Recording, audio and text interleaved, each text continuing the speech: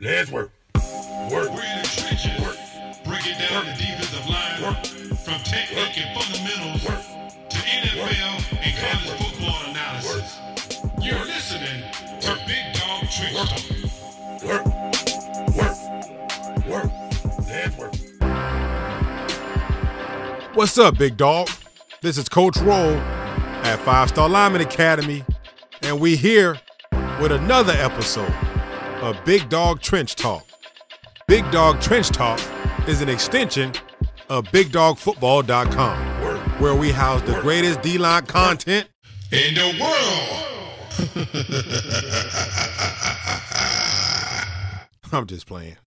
Make sure you go to www.BigDogFootball.com. Not dog D-O-G, dog D-A-W-G. And when you visit BigDogFootball.com, be sure to use this promo code, PODCAST, P-O-D-C-A-S-T, PODCAST. Use that promo code, Big Dog, and you'll get 20% off at checkout. We appreciate you tuning in to Big Dog Trench Talk. Be sure to keep tuning in for more promos. So, Big Dog, imagine this, right? So you get in the car and you crank it up. You put your seatbelt on because that's the right thing to do. You read the sign, click it or tick it. You put the car in drive and you get to ride. Riding and looking and riding. Got your homeboys on the side and y'all talking about riding to Oak Ridge Mall because it's movie night. And y'all just riding. Vibing to some music, talking about the game, riding and looking and riding. All of a sudden, you take your hands off the steering wheel because you're trying to show out. You're real comfortable with your hands off that steering wheel. Until all of a sudden,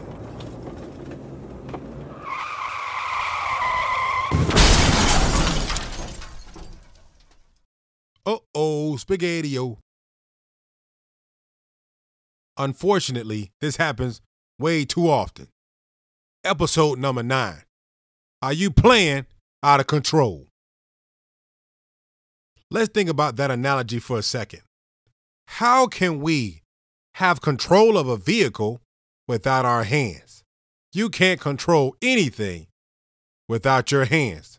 Now, I can mash on the accelerator and make the vehicle go faster. I can mash on the brakes to make the vehicle slow down. But I can't guide that vehicle in the right direction and the way that I want it to go without my hands, which ultimately means I do not have control. You must get your hands on to establish control.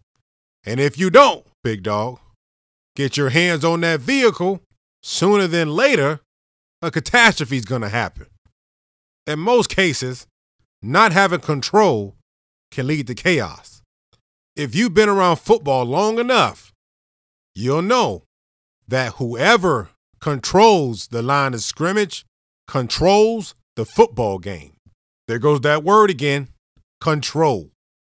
And whomever cannot control the line of scrimmage can't control the football game. And if you can't control the football game, a catastrophe is bound to happen over and over and over again.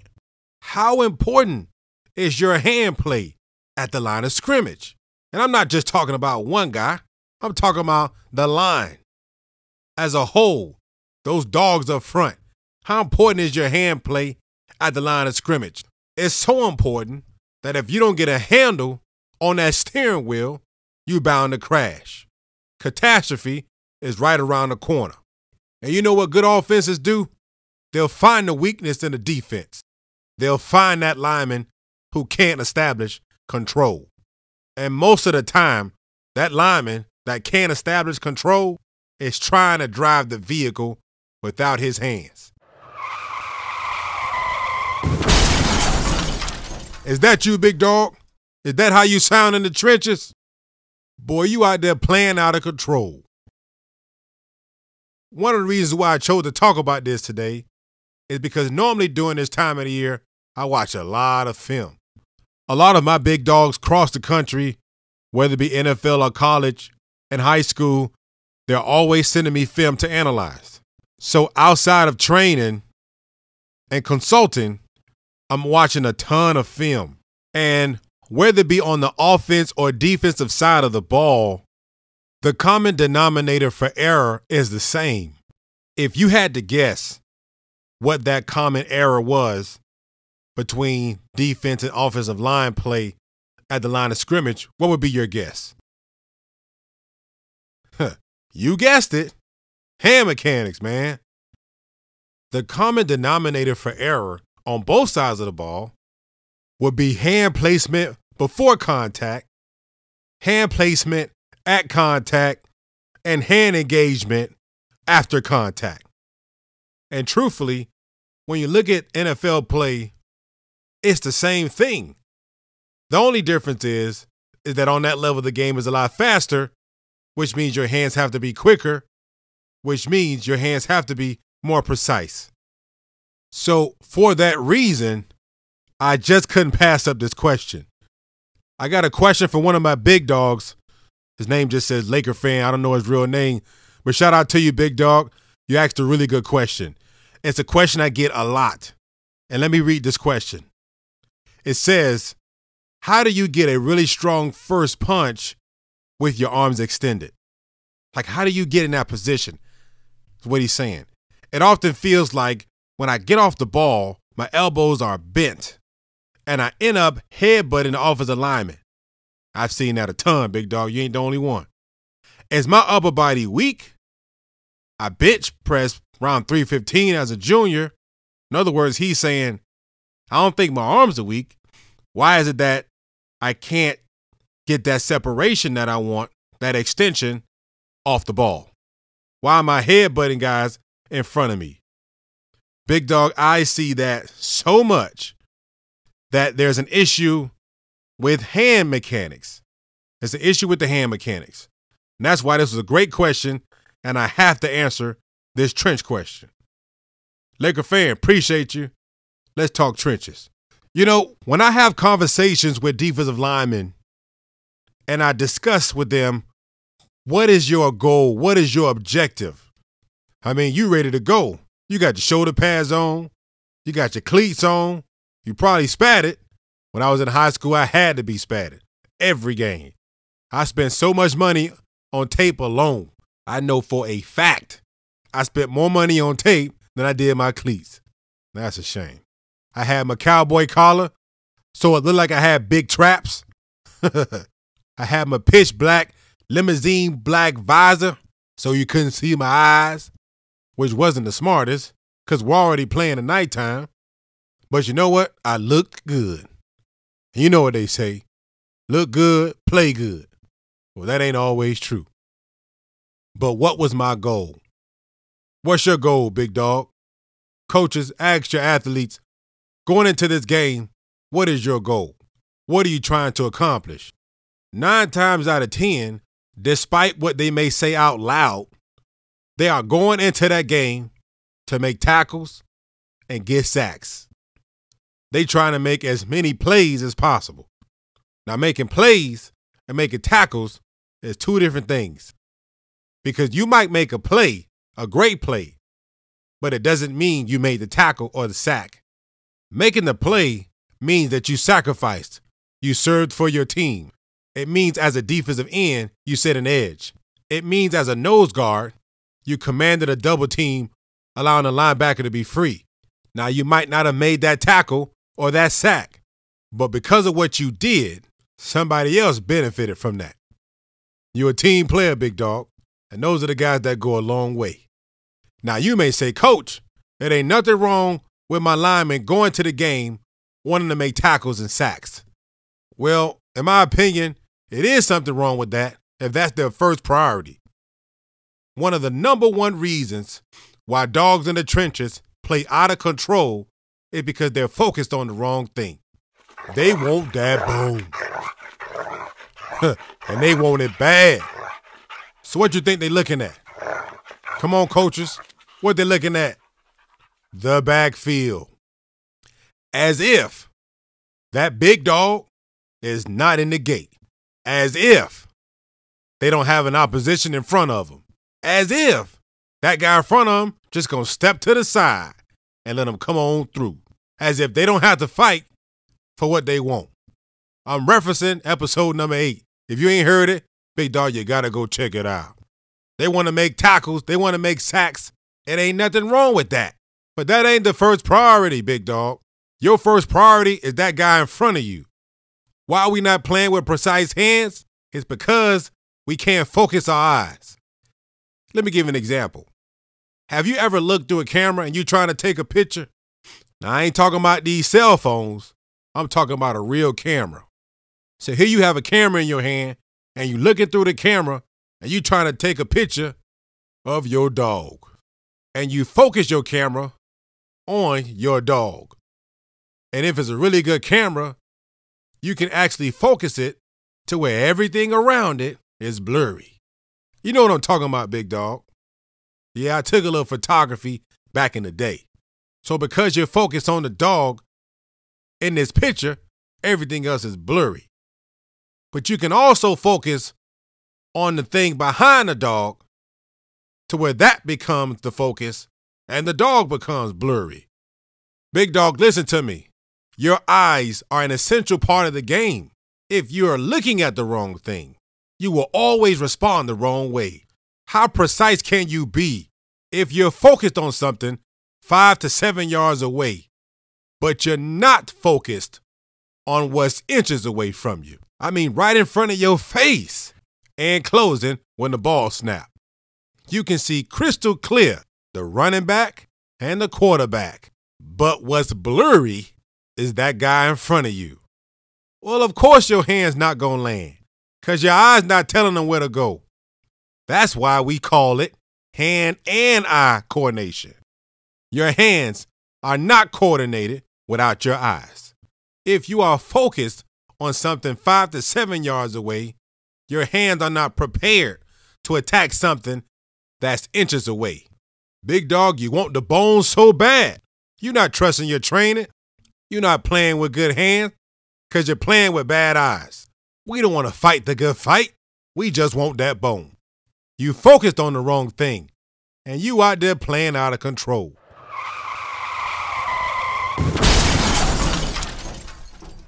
That's you, big dog? That's how you sound out there in the trenches? It is when you ain't playing with no hands. The second major reason why defensive linemen do not play with good hands in the trenches is because of their stance. Man, I can't tell you how many defensive linemen I've had to adjust their stance so that they can play with good hands. Unfortunately, sometimes as coaches, we do not spend enough time in their stance. If you don't have a good stance, they'll never have a good start. Having a good stance is like that first button on your button-up shirt. If you match that button right, all the buttons fall in place. But man, if you get that button wrong, you ain't gonna find out until the end. That's the messed up part with a stance, is that it feels good and it might even look good. But truthfully, sometimes it's not to the end when you check production that you see if it was actually good or not. And sometimes we look at our dogs and we see that they're not producing, but we won't trace it back to the stance. Check the stance, coaches. Big dog, check your stance. Now allow me to reread this sentence. He says, Laker fan, it often feels like when I get off the ball, my elbows bend. All right. Why do you think your elbows bend when you get off the ball? There are lots of reasons, and without getting too technical, but just a little bit, there are 2 common reasons why that happens. The most common one is that their stance is too heavy. They are too heavy-handed in their stance. How can you play with quick hands when you got a heavy stance? You have absolutely too much weight on your hands. Your hands might be too far out front of your shoulders. Sometimes, the further your hand is away from your front foot, or what I call your power foot, the more your weight distribution is off. And how can you be powerful if you are unbalanced? So, when you are too heavy on your hands, what's the first thing most D linemen do to get off their hands?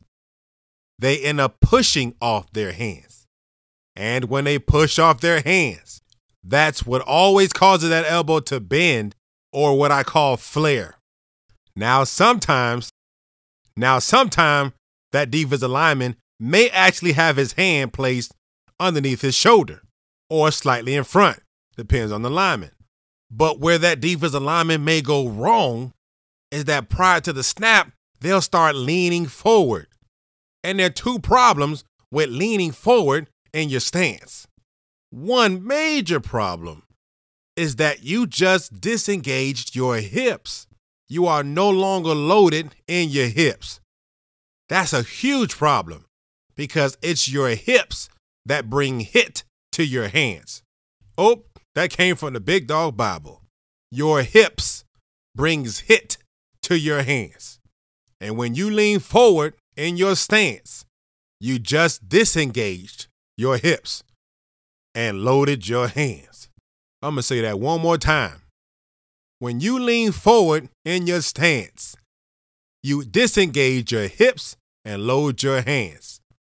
Do I want to load my hands or do I want to load my hips? Well, whatever you want to load is where your weight should be.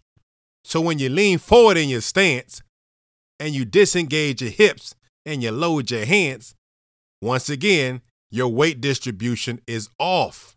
Now you have no hip explosion, no triple extension out of your stance, and your elbows are bent because you just pushed off your hands. And you're steady trying to get off your hands while that man in front of you is coming at you full speed. And by the time that window closes, you just getting your hands up in front of your chest. And so what happens? Head-to-head combat. You ramming your head into that guy in front of you like you a ram out there about to get a concussion. Back in the day when I played football, you walk around showing people all those marks on your helmet. That was a badge of honor. Look at that blue right there. Look at that green. Look at that orange. Boy, I hit him so hard, it left marks on my helmet. I don't know what we was thinking back then, but that was the dumbest thing ever. One, it's not safe, and you asking for a concussion. You thinking you out there balling, but you sound like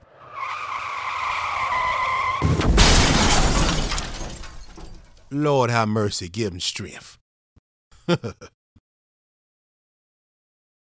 The third reason why defensive linemen do not play with good hands in the trenches is because their hand mechanics are wrong. When I say hand mechanics, I'm talking about the movement from the ground and onto the chest plate of the offensive lineman. I'm talking about their shoulder joints, elbows, hand positioning prior to contact, the mechanics of the strike. And sometimes the problem with that defensive lineman's hand mechanics may not be practice necessarily. They might be trying to break a muscle memory that they've established in the weight room. Oh, that's a whole nother topic that I'm not going to dive into right now. I'm just going to look on over here and just focus on the hand mechanics for now. I ain't going to get into the weight room. Just mind my business on over here with the hand mechanics. We'll talk about the weight room on another episode. Amen. I ain't going to touch that right now, man. But that's a big problem. So what actually is wrong with the hand mechanics or the pre-contact hand preparation? I'm trying not to get in too much detail with this thing, but it's hard not to. So let me just mention this. Let me go over here and grab my Big Dog Bible again. Hold on one second. Okay. If you want to hear, here you go. If you don't like how your hands land, then check how your hands are on the land. All right, think about that for a second. If you don't like how your hands are landing, check the positioning of your hands on the land. Now, some people think that it doesn't make a difference. But what exactly am I talking about? Are your index and thumb vertical? When you put your hands in the dirt, are your index and thumb on top of each other? are they vertically aligned? If your index and thumb are vertically aligned, sometimes that means your elbows are out. That could be a problem for some defensive linemen. Your elbows are already out in your stance. You don't even realize it. I'm telling you. Think about it. Or is your index and thumb horizontally aligned? Are they side by side? Most of the time, if your index and thumb are horizontal, it means your elbows are in already. They're already in your stance. Why? Because most of the time, your elbow and thumb work together. If your thumb is up, your elbows are in. If your thumbs are in, your elbows are out. Now, most of the time, this statement holds true. But once again, it all depends on the muscle memory you've established in the weight room. If you've ever paid attention to track, and I come from a big track family, my dad's the head track coach and has been for many years. Shout out to Coach Roll, Hall of Fame down in Miami, Florida, won 6 state championships, which is hard to do down there when everybody and their mama can run. Mama out there running a 4.340 with her church heels on. I'm telling you, ain't nothing but speed down there, big dog.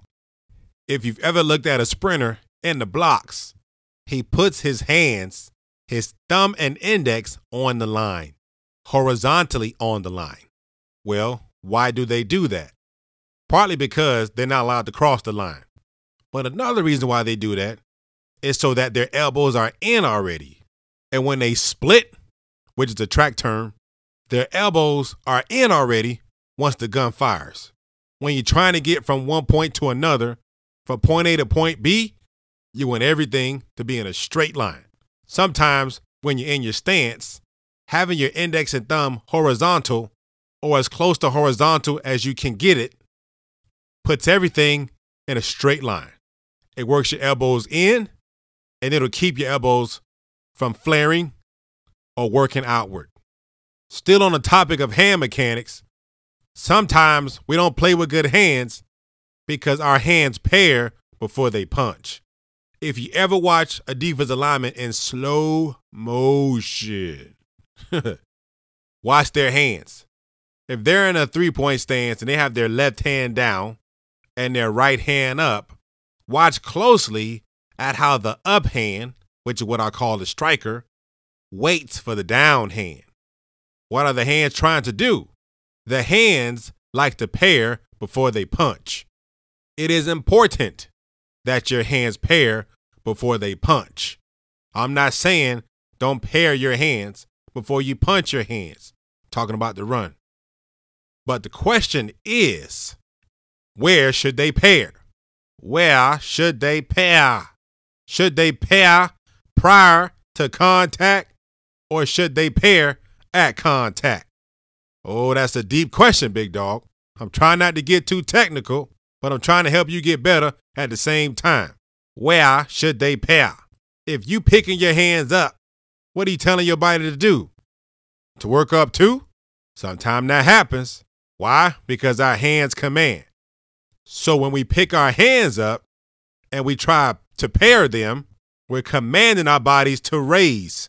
And while we're working up, that offensive lineman is working out. And by the time we pair our hands and the offensive lineman is closing on us, we get our hands caught before we can strike, before we can truly punch and get that extension we're talking about. Our hand mechanics are not right. When I coach this with my big dogs, when I'm first working with them, we're working on hand mechanics, I try to keep this very simple and I try to make it very easy for them to understand. You can have helicopter hands or airplane hands. Now, when I say helicopter hands, what I'm speaking to is the mechanic of coming up and then out. From the turf, the hands come up and then they go out. Like a helicopter. They pair, then they punch. But then you have airplane hands.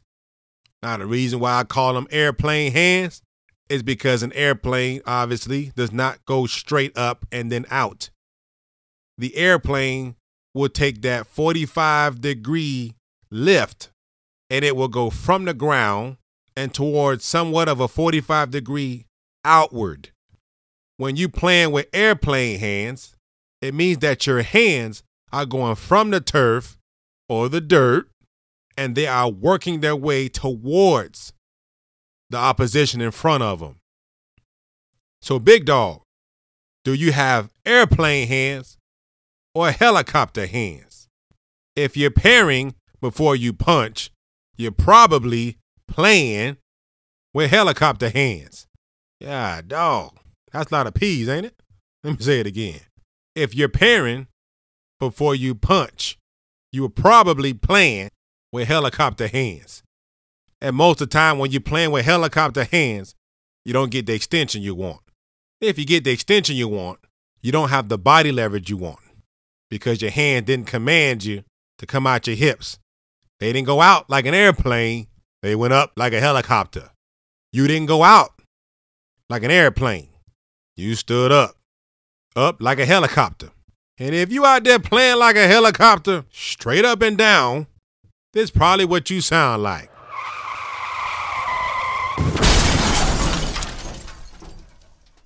Big dog, you out there playing out of control. He who controls the line of scrimmage controls the football game. And you can't control the line of scrimmage without your hands. You will never be able to control the vehicle without your hands. Big dog, you're right. You not playing with good hands has nothing to do with your upper body strength. And like he said, I bench pressed 315 pounds. I did that as a junior. I'm probably a little bit stronger now. My upper body is not weak. I don't think it's weak, right, coach? What's going on with me?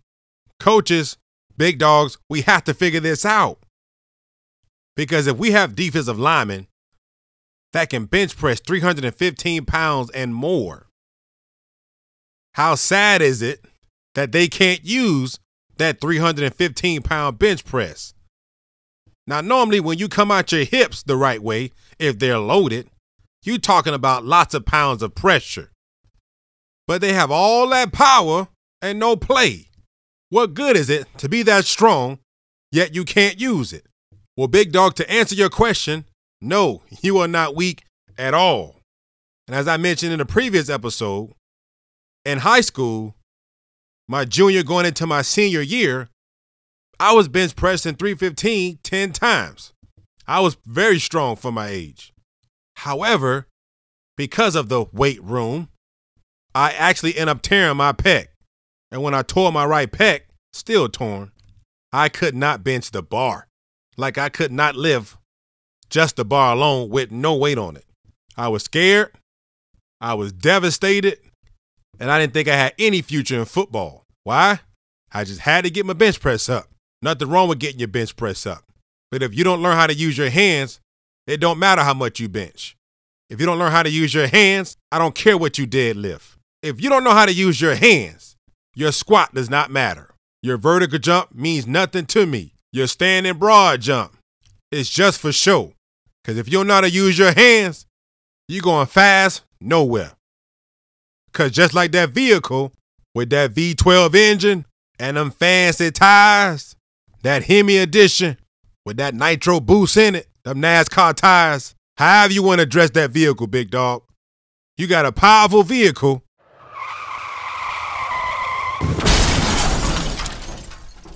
But you ain't got no hands. My bad, I shouldn't be laughing at that. Let me reread the question, and I'll conclude with those three essential answers. How do you get a really strong first punch with your arms extended? It often feels like when I get off the ball, my elbows bend, and I end up headbutting the offensive lineman. Is my upper body weak? I bench pressed 315 as a junior. The three reasons why we mentioned why our big dogs play without hands and out of control is one, they are out of focus. They are not focused on the right thing. Your hands can't coordinate what your eyes can't see. If you can't focus on it, you'll never hit it. Number 2, you're not having a good start because you're not in a good stance. You're way too heavy on your hands, or you've unloaded in your hips and loaded on your hands. Hands are way too heavy, and my big dogs know light stance makes quick hands. And number 3, your hand mechanics are not right. Your hand placement on the land may not be how your hands want to land. You might be pairing before you punch. You might have that disease called helicopter hands. You got them helicopter hands. I'm just messing around with you, big dog. But go see a doctor. There could be lots more reasons why you having hand problems, big dog. Or you have a hard time stopping a run, or just playing a run pass option, or doing anything. Those are probably your 3 reasons why you're headbutting the guy in front of you. And as strong as you are, man, you're not using it, and you're not playing with your hands. Go back and watch your film. Big dogs out there, coaches, watch your athletes' film. Big dog, watch yourself and see if any of those 3 essentials apply. I don't want you out there in the trenches sound like a car wreck because you playing out of control. Work. Big dog. Work. Let's work. I know one thing. Work. We got better today. Work. We always getting better. Work. We getting better like butter. Because butter somehow make everything taste better. Baby, we better like butter. Everything I talked about today, you will find at BigDogFootball.com. The helicopter hands versus airplane hands, how our hands are placed on the land, pairing before we punch, how to play against the run. There are excessive drills that can help us be better in the trenches. Don't forget to use the promo code PODCAST at checkout. Get your 20% off. We appreciate you at BigDogFootball.com. Let's work. As always, Big Dog, thank you for spending time with me like 2 wise men under the tree. Talking about, you remember the time I was the best lineman on the team? Thankful for a good start and hoping for a good ending. Let's work. By now, you know what time it is. Time to stick our cleats in the dirt and let's go to work.